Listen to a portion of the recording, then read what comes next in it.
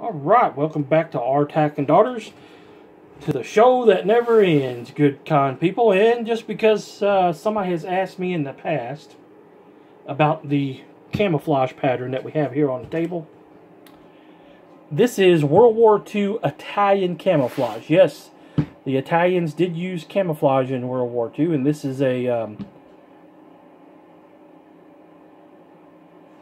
pattern made to look like it.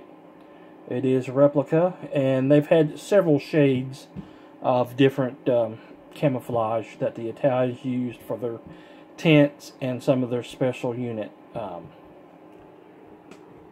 during World War II. And so anyway, we're going to talk about this big looking X here in front of me and what I think about it and what it is. And you notice here we already put R-TAC on there. And did the other side here too. And then you notice it's got a big old plug right here. Well, this plug here is made for it to be filled up with sand or some other heavier or weighted material. I did not fill it up with sand. I wanted to take it out and see how it was being light as a bench. It's a bench rest shooter, obviously. It does have 4 contacts on this side, and on this side here, and on this smaller size too. These are glued in. I've already had one of these come off. That one's a little loose. If you pick at them, they'll come off. It's a bench rest, of course. You can use it right there, lay your rifle, pistol across that. And you'll see in the shooting video, the range video, coming up after this, and after the Amend 2 magazines, you'll see both of these being used. This thing worked great. I will fill it up with some sand maybe, and use it that way. It worked pretty good. This was sent to the channel. Got to be up front here. This was sent to the channel by Pride Field, or no, not Field, Pride Fin. Yes, Pride Fin. They are on YouTube and, well, not YouTube. They're on Facebook and on Twitter.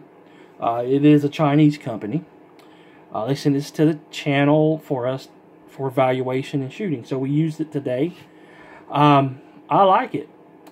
We used it with the P17 and with the 9mm PPC carbine, or pistol, I should say. Not carbine, it's a pistol. Here's some of their information. Pride Fin. I guess that's how you pronounce it, Pride Fin. Looks like some type of mountain lion there. Like the mountain lion, like the logo there. How to contact us. They got a... Let's see here. There's our Pride Fin and Pride Fin stores on Facebook and on Twitter. I don't do Twitter because everybody knows that Twitter is a left-wing propaganda machine. So we don't use Twitter here in this house at all. So that's the card they sent with it. It worked pretty good. Really liked it. Can't say anything bad about it, maybe except for the glue that holds them down. You can see it peeling up a little bit. That's no big deal, of course, though. If you got, once you put some weight in it and then you flop it around from side to side, it's good. They're rubber matted here on all the corners here for your shooting. You only got two heights. This height here, and then the taller height right there, level-wise. So it depends on how you're shooting. Like I said, worked really great. It's if you keep it light like this, it's going to move a little bit on you. Expect that, because there's no weight to it at all. I don't think I'm going to fill it all the way up with sand. I'll just fill it up halfway with sand, where I can get sand up to this point here, where both sides are filled equally. And then when you turn it, then the sand can just run down to the other sides and keep it that way. Kind of like an hourglass deal is what I was going to do with it. And but as light as it is now, it works fine at the indoor range for sure.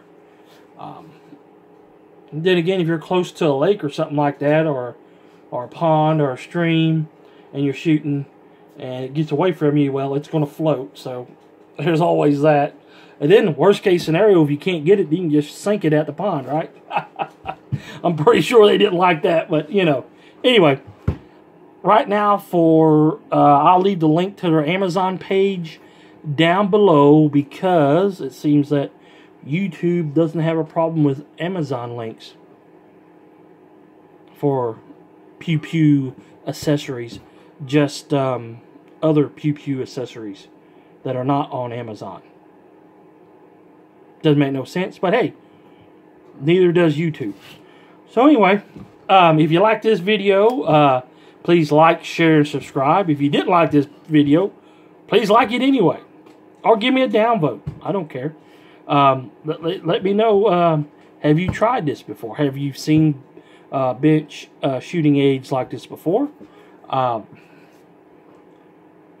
got to be honest, I like this better than the bags for some reason. With the bags, you got to fill them up with sand, or you know, some type of chicken feed or something light, so you can carry it around and it's not a burden. But this bench block here, I like it. It shoots fine. I mean, you can shoot off it fine. It's got a nice rubber texture there that help grip. It doesn't mar your receiver, your coatings, or anything like that. So, like I said, look for it in the description on Amazon. Link I'll post below. And remember, folks, as always, it costs nothing for you to be kind to one another. And keep the President Trump in your thoughts. Hopefully he'll get through the Wuhan flu pretty quickly, and he'll get back and win the election like we need him to, so we can keep Creepy Joe out. Remember, go out and vote in person. Report voter fraud or suspicious voting activity if you see it to the proper authority, so it can be checked. Because like, for instance, if you end up getting 15 ballots at your house, or you find some in the road, take pictures of it, of course, or in creeks or in gullies or wherever else, and get this out so people know about it, because Joe Biden lied about it. I don't want to get this. This is not what this is for. Anyway, folks, get off on a tyrant there. Nice bench block shooting accessory here. If you're looking for something like this, it could fit the bill for you. Go out, take a look at it on Amazon. I'll post the link below again, like I said, like 3 times, because I like to ramble. And we'll catch you next time.